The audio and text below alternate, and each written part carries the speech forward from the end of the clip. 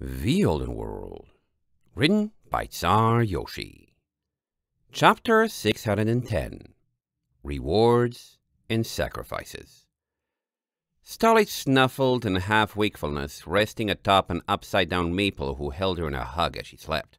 She felt herself gently rising and falling with Maple's soft breaths.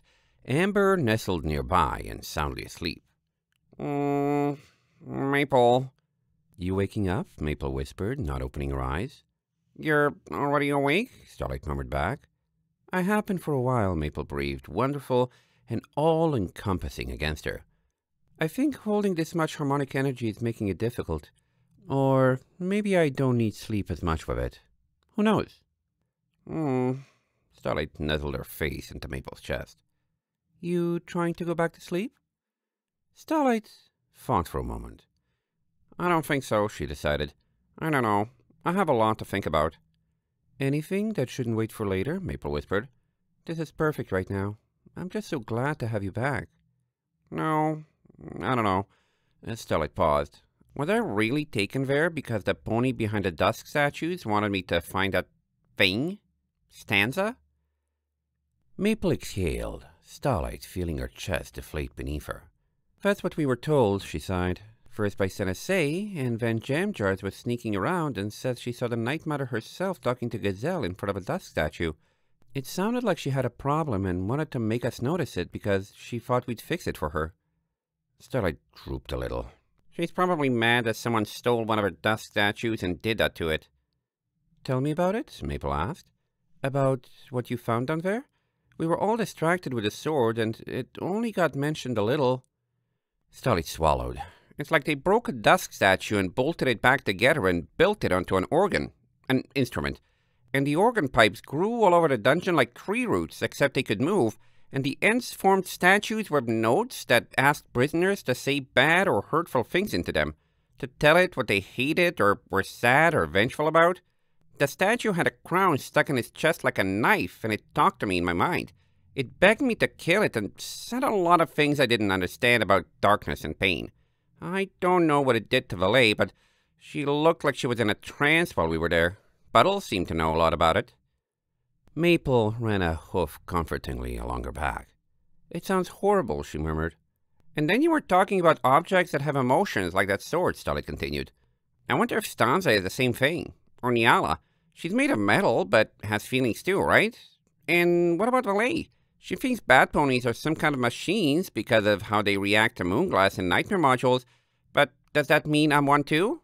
And if I'm not a real pony, how deep do we have to look to wonder if everyone is like this, not just bat ponies, and think that maybe there's no such thing as a real pony at all? Or maybe this is just what it means to be a person, which means that instead of me and Valet and Nyala being machines or something, the sword and Stanza are people too. Maple squeezed her tighter. I'm a mare who grew up in a tiny town in the middle of nowhere and spent her whole life with the world being just as big as that, Starlight, she replied.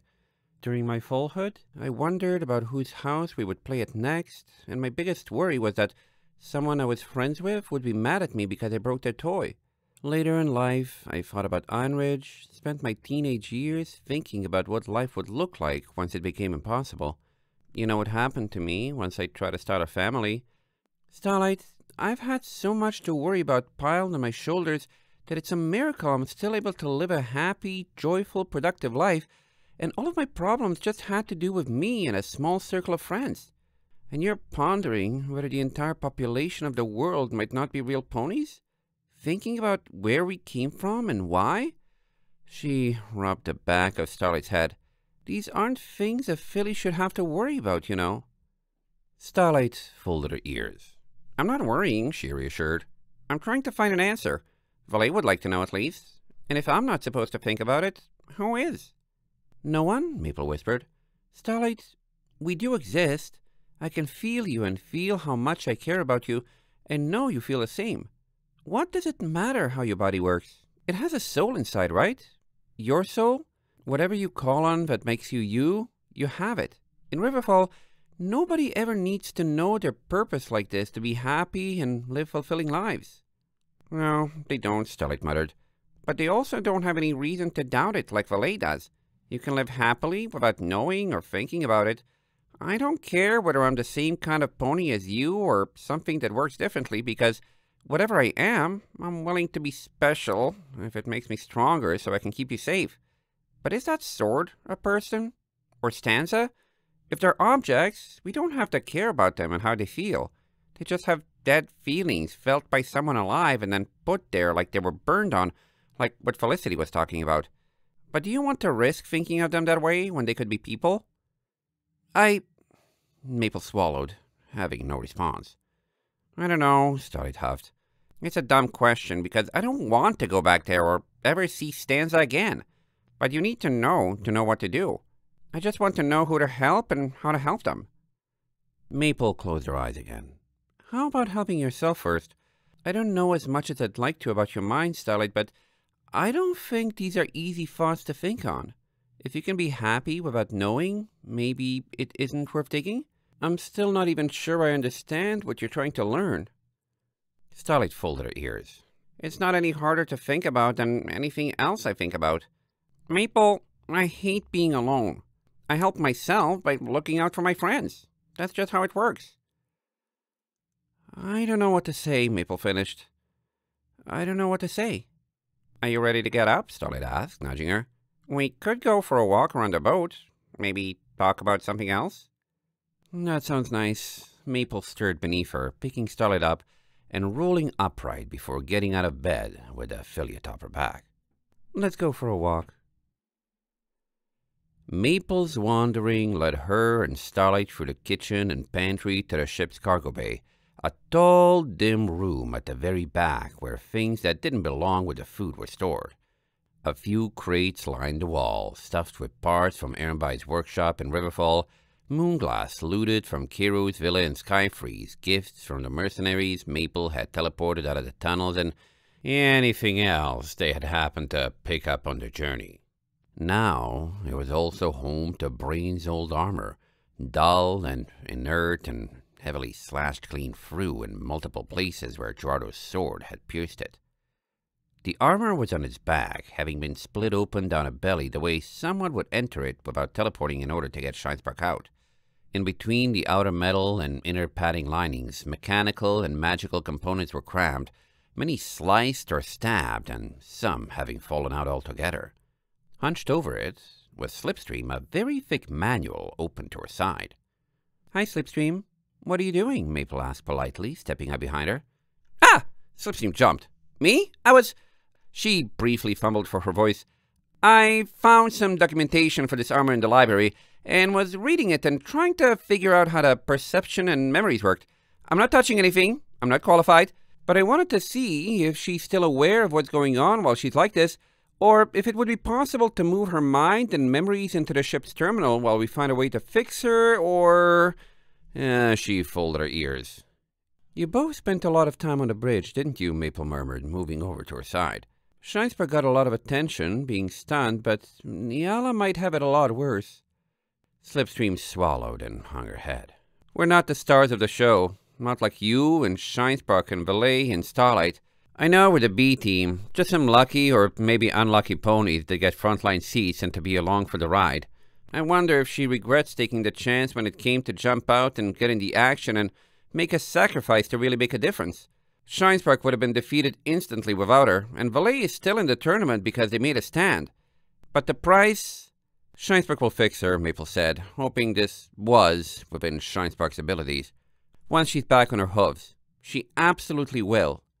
Yeah, I hope so. Slipstream looked up, her eyes slightly wet.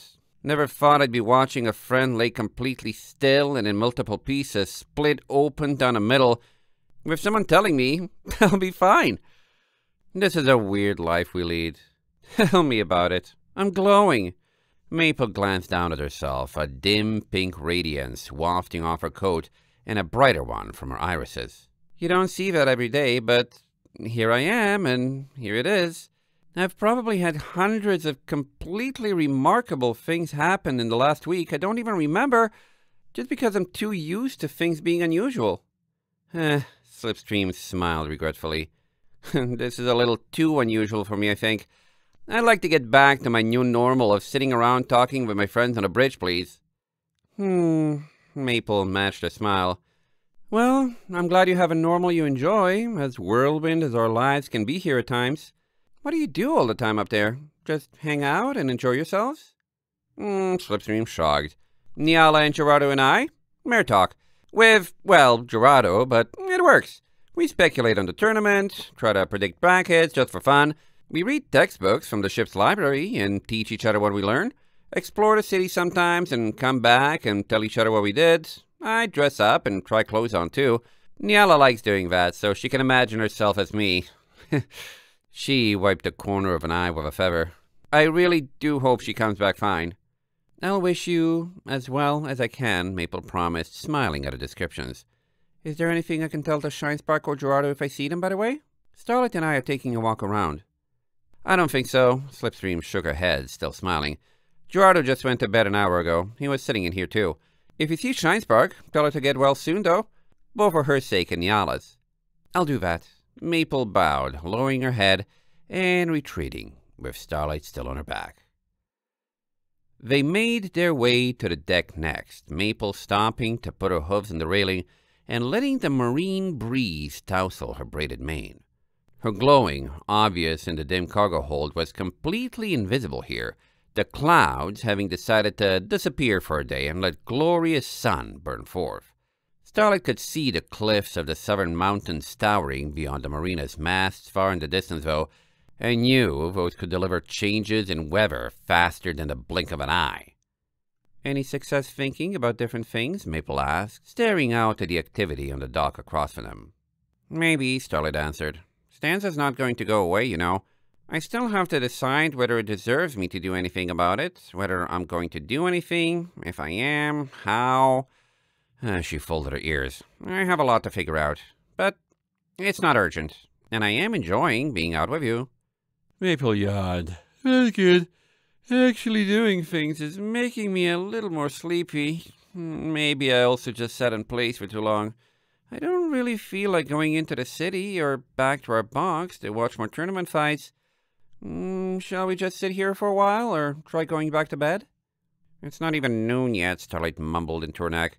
Our sleep schedules are destroyed. Maple giggled. That's just what happens when I stay up with little sleep for 2 days wishing to have you back. I can really relate to Slipstream right now. Starlight hesitated. I wonder if I could have done anything with Nyala while I was gray. Or any bad ponies, actually. Stanza was talking in my head somehow. I think it's a dusk statue thing that they do to bad ponies. But we can talk back, right? And Nyala's just another body, except her soul is stored in a piece of moonglass. I wonder if there's a way for me to talk or interface with her somehow. Maple hesitated, mulling it over. Like some sort of telepathy? I don't think bad ponies can communicate telepathically with each other, can they? No, Sully said. But they also feel like completely normal ponies most of the time. When I go gray, She swallowed. I get a voice in my head. I think it's me talking to my body because it tells me things about myself and what I can and can't do, and I can ask it to do things that change me or make things happen. So I might not know how to do that, and bad ponies might not, but if it's something we're capable of, maybe I could do it automatically when I'm like that? Sounds like something to test if you ever need to do that again, Maple sighed. We do have a limited number of Wendigo hearts, though, so please don't play around with it. If you have to touch Moonglass, only do it if it's very important. Of course I will, Starlight promised. Maple waited around a while longer. So, going back to bed? I'm feeling a lot more like I could get to... Suddenly, a shadow covered them, and was just as abruptly gone, a burst of wind trailing in its wake. Maple and Starlight's eyes were stolen upward as a colossal shape wheeled about and dropped toward them. And then Wallace Whitewing was there, landing sturdily on the deck with a mighty thud. Greetings, heroic ponies! He bowed, Marina and Diego hopping off his sizable back. I hope we haven't come at a bad time, but word on the street is you've been in quite the kerfuffle as of late. We thought we'd drop in and see if there was any more smoothing over with which we could assist. Maple stumbled into a bow, slightly caught off guard by the Griffin's appearance. Wallace! Indeed, it is I. Wallace clasped the talent to his breast. And my companions as well. We were watching that fight, Marina acknowledged, bouncing a warhammer on her shoulder. You know the one. I don't know how you did it, but that was really something. Diego especially wanted to offer his congratulations. Diego grinned and twirled the dagger in his aura. You know, I really was hoping you'd show old Stallion Grandpapa a few more worlds of pain than what you did. But if I ain't glad your run survived him and that sabotage, I don't know what I am. Where can we give congratulations? Maple folded her ears and awkwardly grinned. Oh, Shinespark is recuperating. I think everyone is really. But you can come in and I'll see who's up. Starlight poked her. Isn't there someone they'd much rather see than Valet or Shinespark? Wallace blinked at her and tilted his avian head sideways. Whomever do you mean, young Starlight? Starlight cleared her throat, returning the look. I don't know what you did with her, or how you lost her again after everything Valet and Shinespark did to catch her at the pirate ship, but we got back Puddles. End of chapter 610.